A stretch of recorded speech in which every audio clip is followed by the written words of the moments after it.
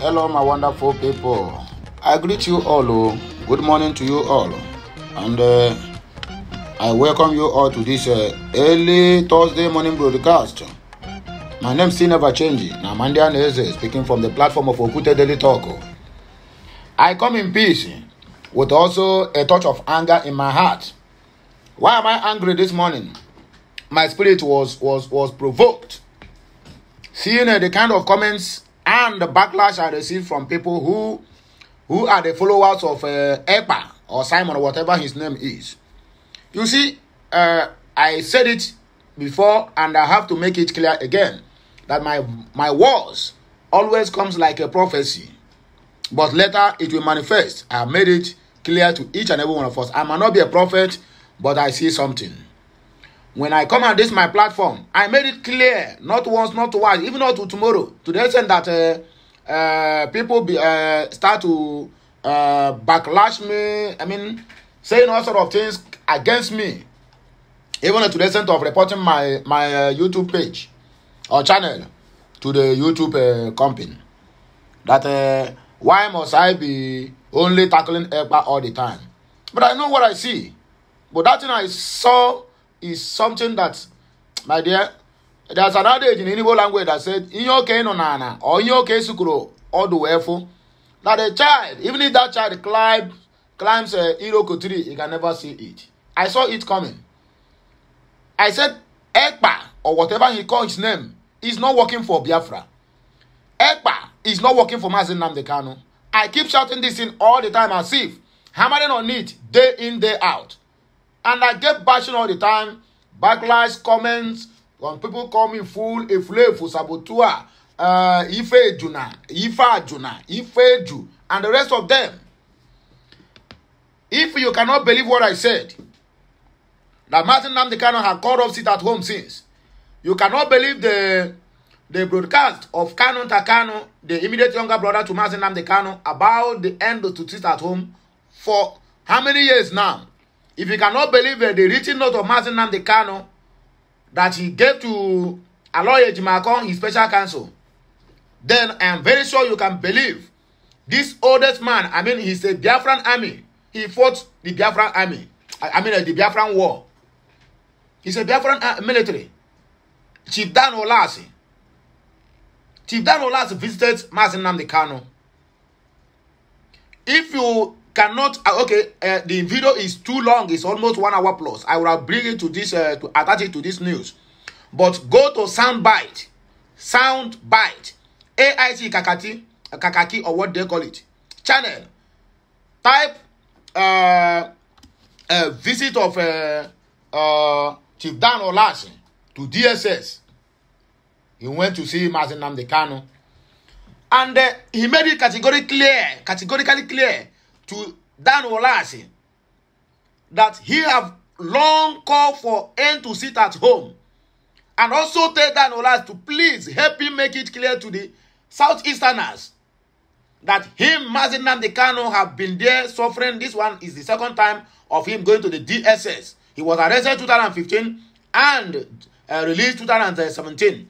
Again, 2021, they got him arrested, and he is there for the people of Southeast, for betterment of that area, not to destroy the economy of that area or to kill people.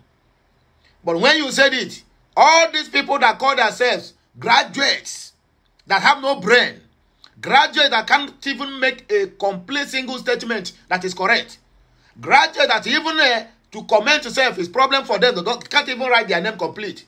They are the one that will come to your comment section and begin to fire you simply because what EKPA told them, they have been hypnotized. For them not to use their own brain again, do your own research. EKPA, I said it earlier, is never working for Mazi Nnamdi Kanu. As a matter of fact, EKPA is working for Nigerian government. Forget about the people who raised the what they call it, the motion at the Senate to extradite EKPA. Ask me, Mazi Nnamdi Kanu called off the sit at home since far back of 2021. Over 1 year plus. Why the government of Nigeria have not bothered about what is happening in the Southeast? The people who raised that motion is what they call him, Osita. He's in Aso. He's a Senate from Imo State.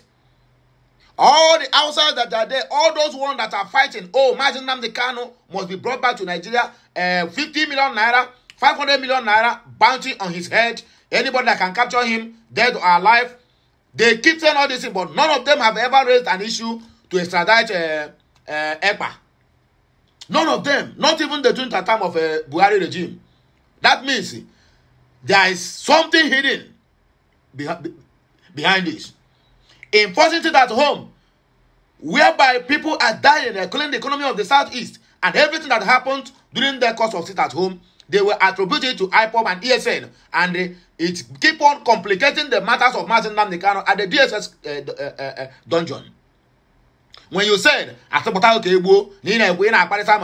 imagine you claiming to be a disciple of Mazi Nnamdi Kanu and at the same time assume the office of a prime minister outrightly. Okay, let me make it clear to people, the EKPA followers. I am not citing anybody. Listen to me, I am not citing anybody, but I am here to state the obvious. He is the prime minister. As such, he has every right to travel to any country of his choice as a prime minister. Just like a Sunak of UK, the prime minister of UK. He have a touch of India on his blood. As a matter of fact, he's an Indian.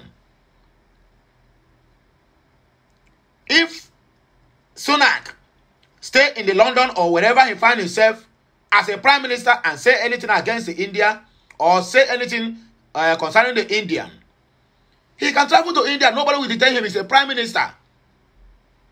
The only thing the India will do is that they will write to the UK parliament and they will settle it on a neutral ground, not to arrest that person.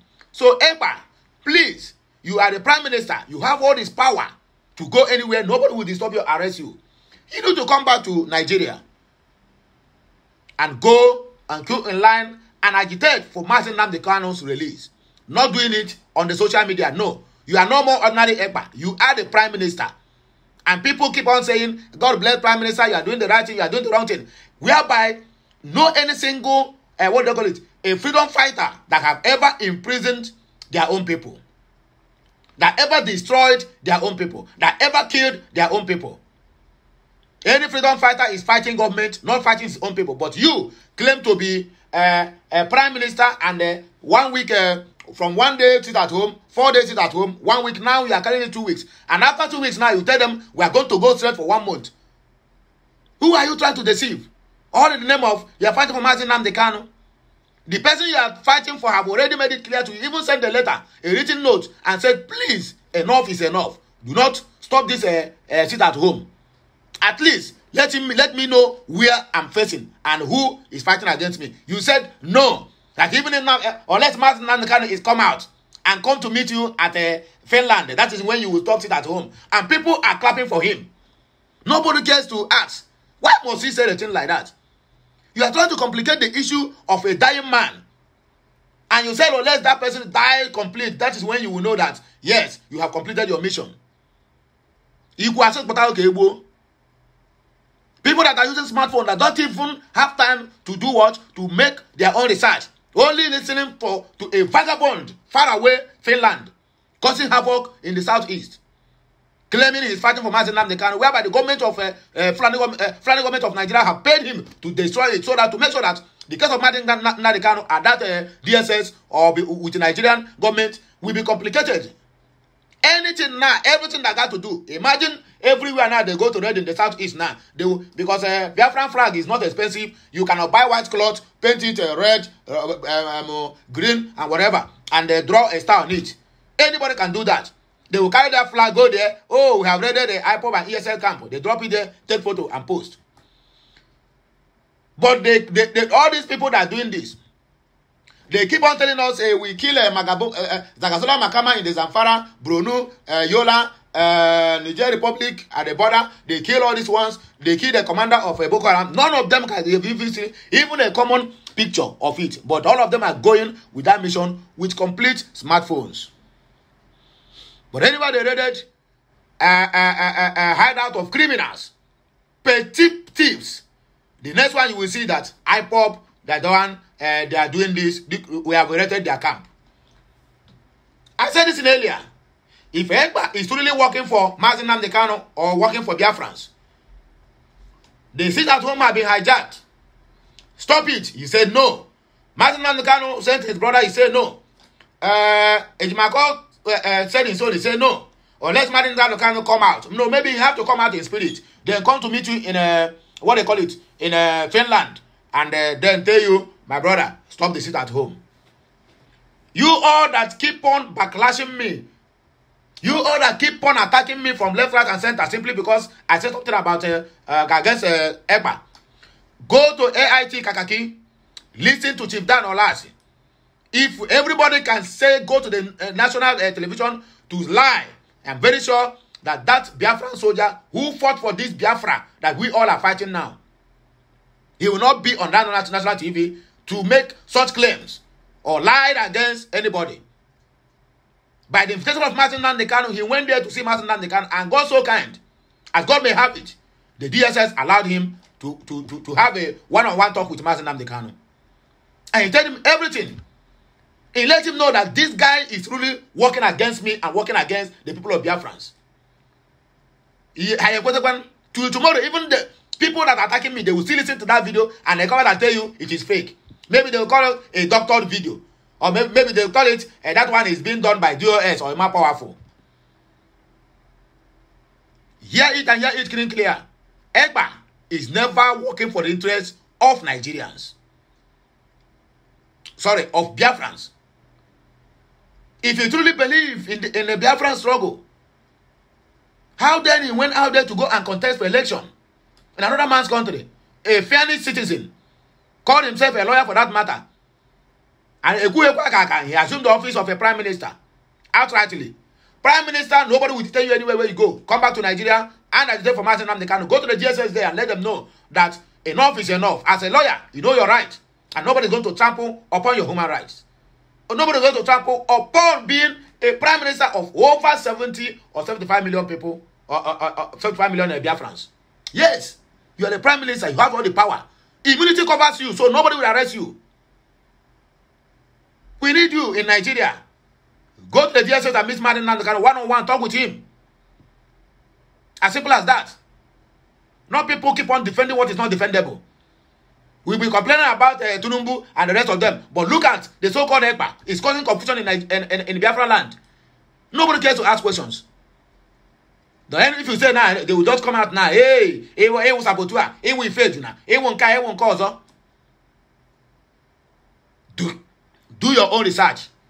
I beg. Now here, I go to stop this talk. Let us go straight to the reason why we are here. As you are watching, as you are listening, I know more people will still attack me. No problem. I'm used to it. But do what? Have a rethink and do your own research before you attack. IPOB fires Ejimako, ban him from speaking and representing Nnamdi Kanu on IPOB matters. This one is story for another day. Let us proceed with other ones. You can't stop probe of your administration. Abia government tells EKPA'S. It is wrong, Shehu Sani warns, as Nigeria reportedly cuts off electricity supply to Niger Republic. As if their own problem is not enough, they want to compound it with the Niger Republic issue. Maybe, Tinubu want to invade, what do they call it, Niger Republic, simply because he calls himself the EKPA'S chairman or president. The federal government palliative fraud, Obaseki, backs NLC protest. The only governor that have come out and stand for this protest that they are doing. Only the governor. Other ones is that have a patience with it. No, people have to have patience. People have to have patience. But do you see the kind of, what they call it, convoy the so-called president is going with? All the whole convoy, they must have full tanks at their disposal. 60 vehicles for one person. 60 vehicles for one person. Causing traffic on Asokoro, Abuja, almost every morning by 8 a.m. when he's going to office. 60 vehicles. The same thing goes with the Akpabio, the Senate president. He goes with the Abbas, Tajuddin Abbas, the Speaker of the House, and other parliamentaries. Wahala no they finish. Yet, they want Nigerians to tighten their seatbelt. All those cars that they are driving, are they using water? Or Abina kerosene that they use? No be fuel. Yeah. Anyway, my wonderful people, let us continue with the main reason why we are here this morning. Good morning, good afternoon, good evening, depending on where you are. The indigenous people of Biafra, IPOB, has sacked Nnamdi Kanu's council. Aloysius Ejimako, IPOB, in a statement issued by each media and publicity secretary, Emma Powerful, on Tuesday, announced that Ejimako has ceased to represent Nnamdi Kanu on IPOB matters. Emma Powerful said, the IPOB leadership and the DSS henceforth declared Barrister Ejimako a persona non grata. He must desist from parading himself as Martin Nnamdi Kanu's counsel from this day. The press statement reads in full. Simon Ekperima and his supporters are not same as followers of Martin Nnamdi Kanu. The general public should ignore Barrister Aloysius Ejimako's falsehood on Arise TV. This one is coming from the IPOB. We, the global family, and the movement of the indigenous people of Biafra, IPOB, heavily led by Onyendo Martin Nnamdi Kanu, debunked the misinformation and lies broadcasted on Arise television on Saturday, 29 July of 2023, by Barrister Aloysius Ejimako, to the effect that Simon Ekpa's supporters are the same as Martin Nnamdi Kanu's followers. While we agree that some misguided supporters of Simon Ekpa are followers of Martin Nnamdi Kanu, being under the illusion that Simon is working for the release of Martin Nnamdi Kanu. In reality, however, the majority of his supporters are sworn enemies of IPOB who are working with Ekpa to sabotage IPOB's effort at liberating our people from the evil contraption called the Zoological Republic of Nigeria and the release of Martin Nnamdi Kanu from detention.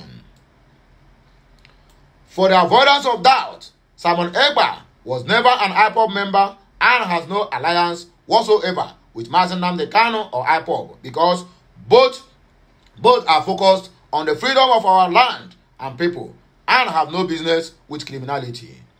The only remote connection is that he, Simon Ekpa, was talking about Biafra on his own platform, which Martin Nnamdi Kanu saw in a positive light, having supported anyone or group genuinely agitating for Biafra, whether the person are IPOB member or not.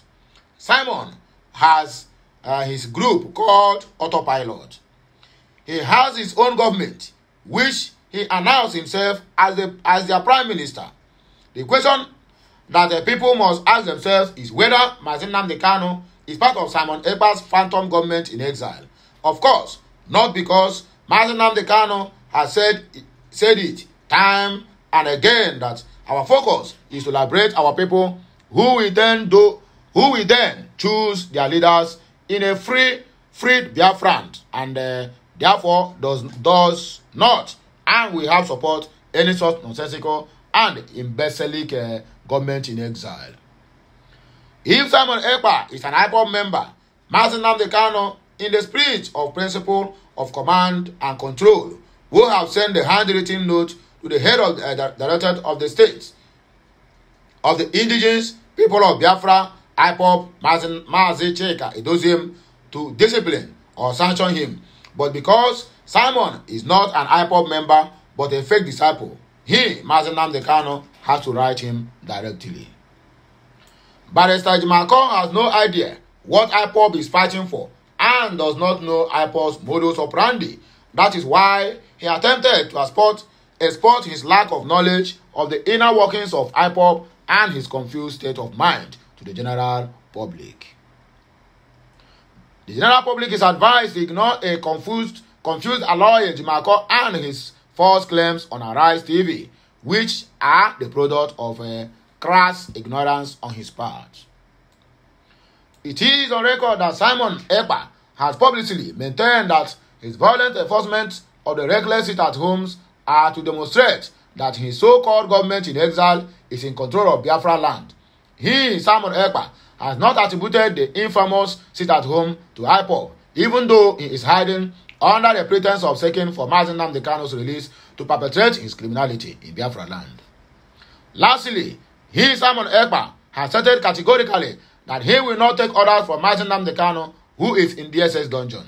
Therefore, for Barrister Ejimako and any other person to insinuate or assume that Simon Ekpa as any connection with Mazi Nnamdi Kanu and IPOB is not only mischievous but playing the script of his sponsors, which we, the IPOB family, are very much aware of because we know his antecedents.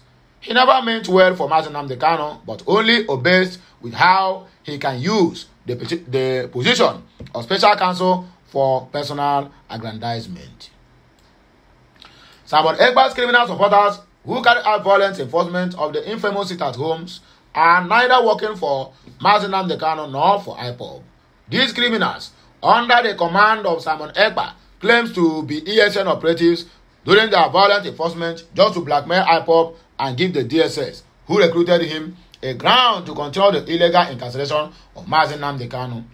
Barrister Ejimako knows all these things, but being part of the grand plan to keep Mazi Nnamdi Kanu in detention, he came out to display his stupidity and show his sponsors that he is working. The IPOB, the Directorate of State, unequivocally called on the general public to ignore Barrister Ejimako's ignorant claims on Arise TV. Simon Ekpa is not, has never been, and will never be in any alliance or collaboration with Mazi Nnamdi Kanu and IPOB. Barrister Ejimako is just one of the lawyers contracted to handle specific cases for Mazi Nnamdi Kanu. He is not, and has never been, for the avoidance of doubt, the legal representative of the indigenous people of Biafra as a movement. He is not an IPOB member. He has no reason to meddle into IPOB operations beyond the special legal matters that he was contracted to handle. He has no authority or permission from the IPOB Directorate of State to speak for IPOB outside the few legal matters assigned to him by Mazi Nnamdi Kanu.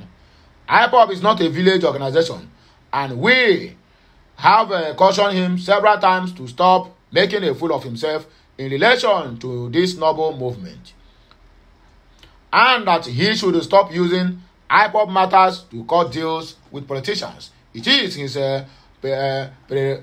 prerogative to enter into evil alignment with the infiltrators and saboteurs, but he should leave IPOB out of his desperation to deliver to his sponsors. Ejimako knows very well that Simon is a mole and an agent of the Nigerian government because he is an insider to the to the DSS project, Okudele and Simon Ekpa.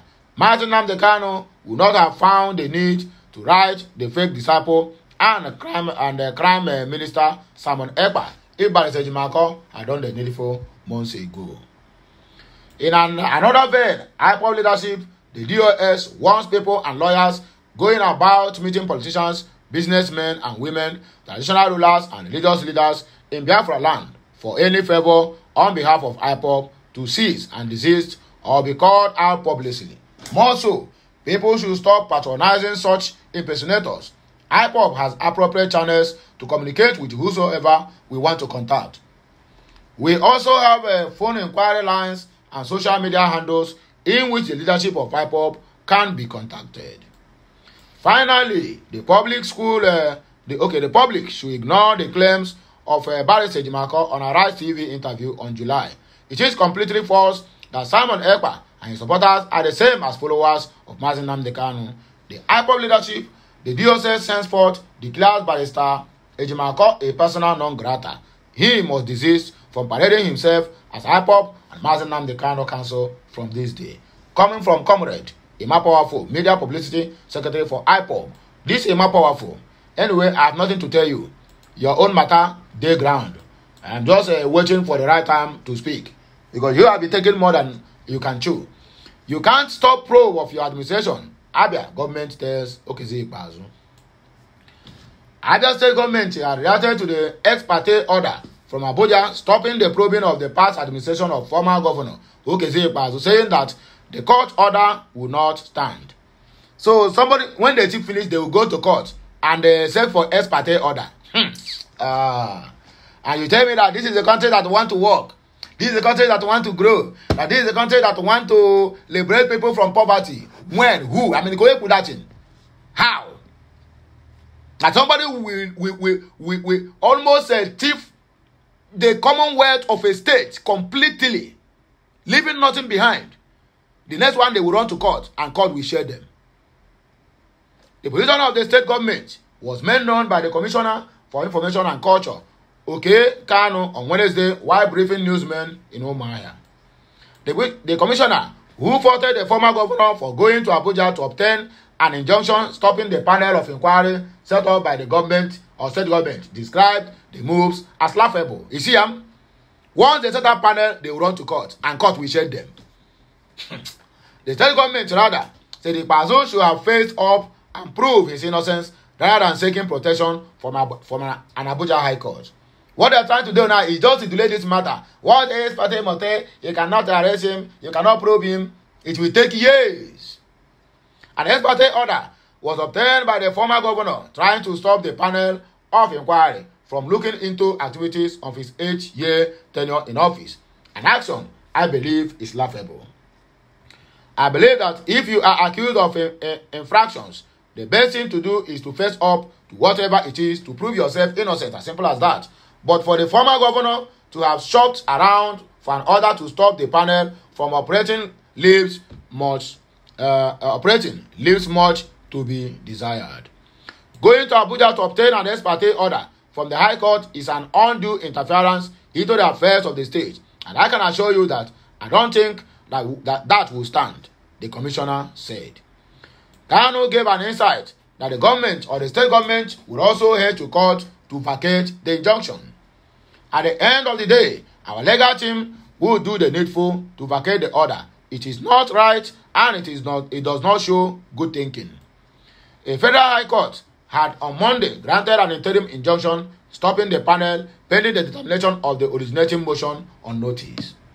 The injunction order presents the other governor and the panel of inquiry for investigating the immediate past administration of EKPA'S.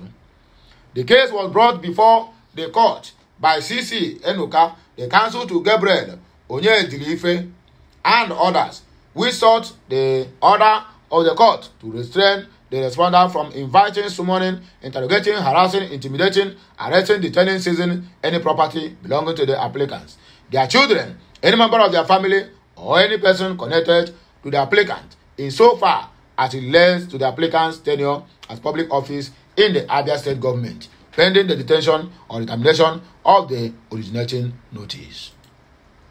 It is wrong, signing once as Nigeria reportedly cuts off electricity supply to Niger Republic, giving electricity to countries while you don't have electricity in your own country. Wow, what a shame and laughable.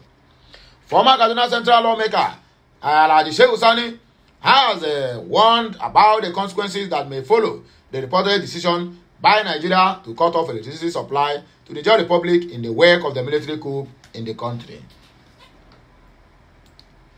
Sani, in a post via his Twitter account on Wednesday, said the move is wrong, adding that if Niger decides to build its own power station across River Niger, Nigeria's Kenji Dam will be rendered useless. Everything that have advantage, they have disadvantage. Now, the cause. Nigeria has reportedly cut off the electricity supply for neighboring Niger Republic. The Electricity Organization of Niger, NEGLEC, was quoted to have said the current power outage being experienced in the country is a result of Nigeria halting supply to its neighbor or northern neighbor.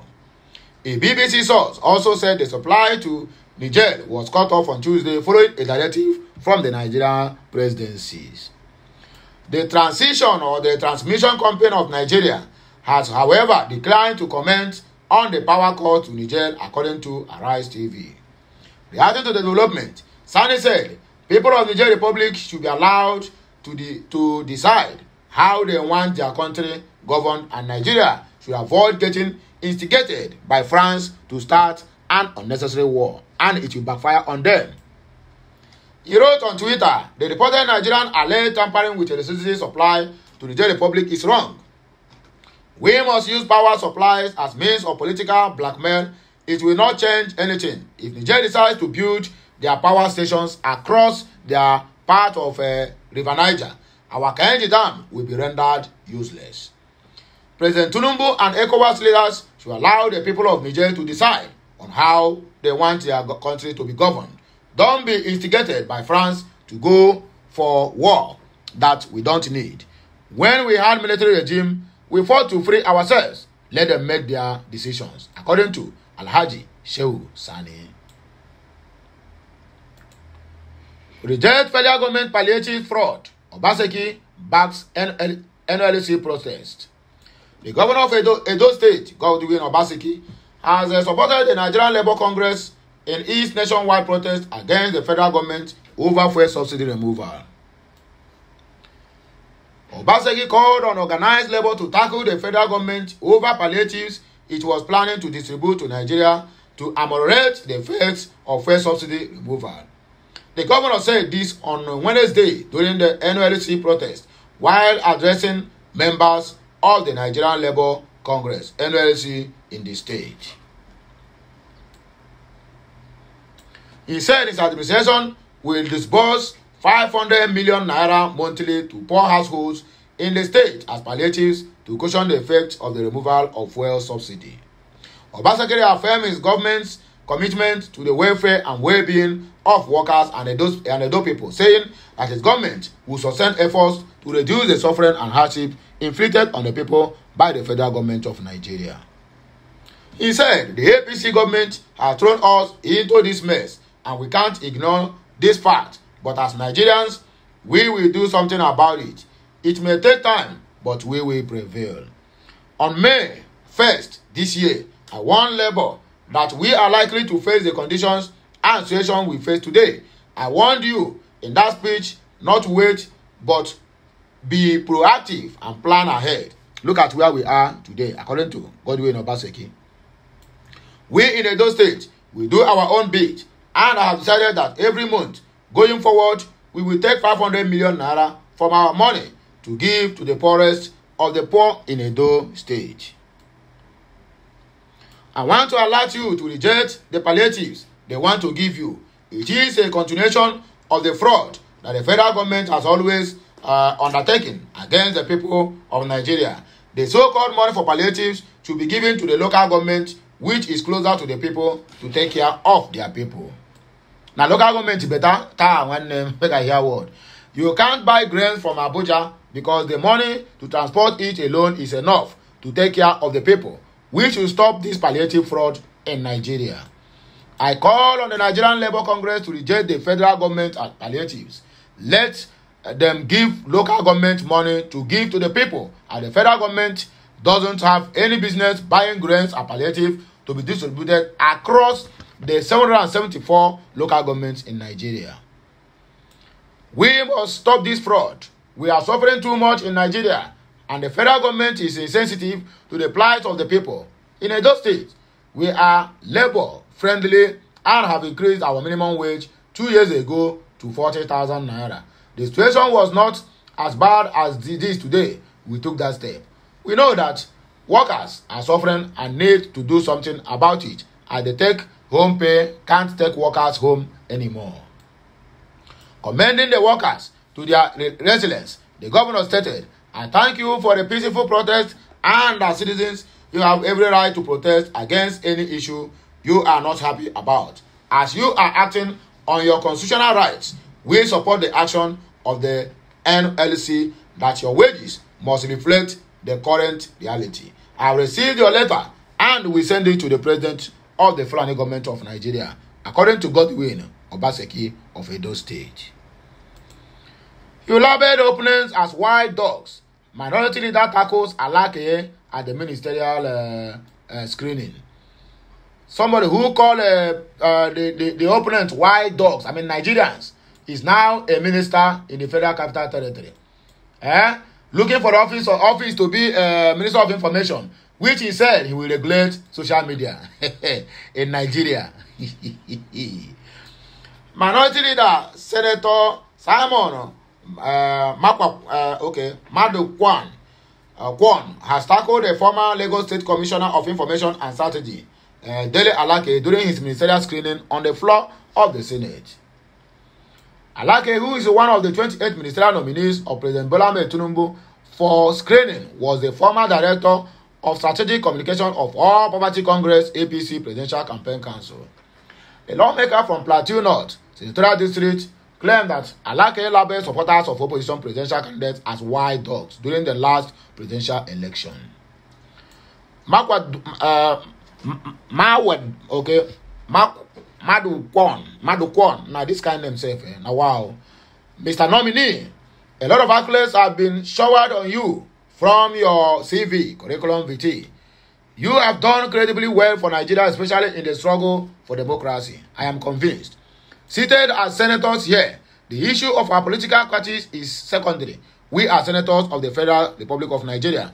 I am saying this because of the question I want to ask you. Therefore, any question coming from me should be taken that it is coming from a senator of the Federal Republic of Nigeria and not from the minority senate. My question is that I heard you, sir. You said as a writer or as a journalist, you are an image maker. You speak out of inspiration and conviction. You talked about social media too. I have read on social media your statement concerning other political parties during the election. The Senate President thereafter sustained the points of order by Adamu, and the leader of the Senate, Opayemi Bamidele, spoke for the Ekiti State caucus in the upper chamber. Bamidele deferred with Adamu and raised Order 55, Order 12, saying that no senator will interrupt another senator unless to call attention to a point of order or privilege suddenly arising. We are screening ministerial nominees, and we are not supposed to bring an issue that have come and gone, Bamidele said, after which Akpabio upheld his point of order. Magodon later took to the floor and further asked the nominee to recite the second stanza of the national anthem. Bamidele again tackled Magodon and said that the Plateau senator had brought politics into the screening by asking that Alake recite the national anthem that other nominees have not been asked to recite. The central lawmaker asked Akpabio to expunge the request, and the Senate President did just so.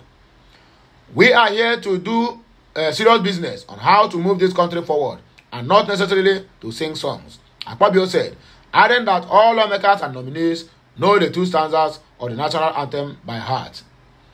Addressing Alake, Akpabio said, we have watched you over the years, and we don't have any doubt about your capacity to handle any portfolio.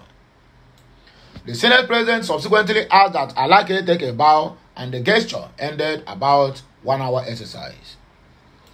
He said, I read a statement where you label supporters of patriotic presidential candidates as wild dogs. Have you come across that statement?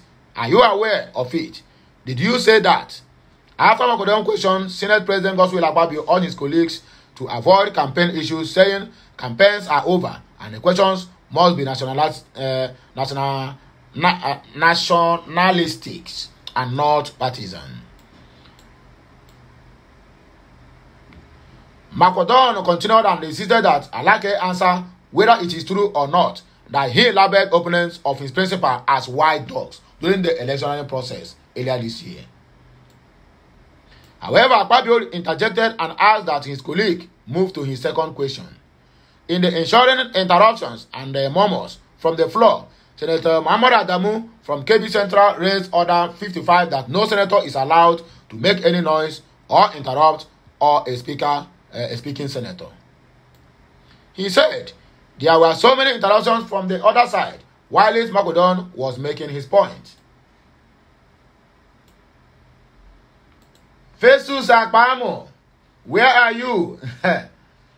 Now you only walk nice to the praise and to the support fresh nominees.